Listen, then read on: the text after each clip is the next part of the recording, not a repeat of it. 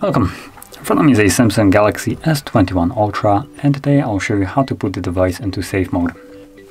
And to get started, let's pull down the notification panel, expand it, and you will find the power key right over here.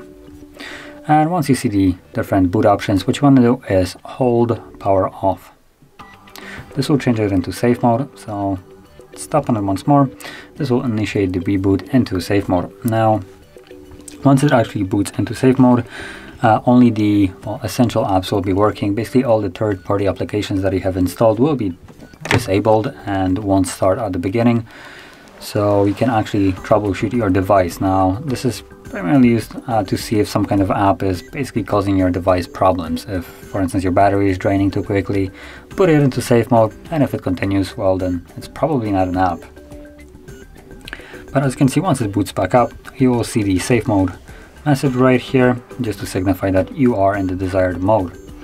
And that is basically how you enter it. And once you're ready to leave it, all you need to do is simply go back to the power key and select restart, and this will take you back to the normal mode.